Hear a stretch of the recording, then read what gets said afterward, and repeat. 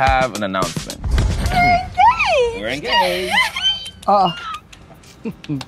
I saw it in before. Hollywood actress and media personality Mimi Onalaja, in a brief chat with us, speaks on her character as well as the difference in personality between both parts of the Kujus movie. So I play Pamela Kujus. She's Moutin's wife, and it's very clear that Moutin is quite the character.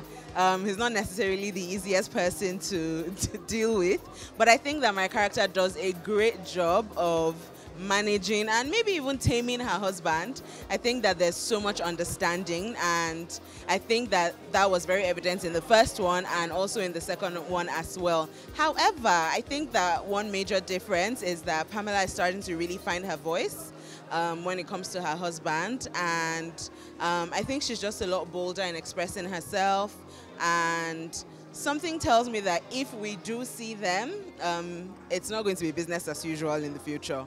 Yeah. And that was Mimi Onalaja on the role she played in the Kujus again. We said it's gourmet. Gourmet is elaborate and aesthetic. Where is the jollof rice and the eba and the amala and the know that we all know?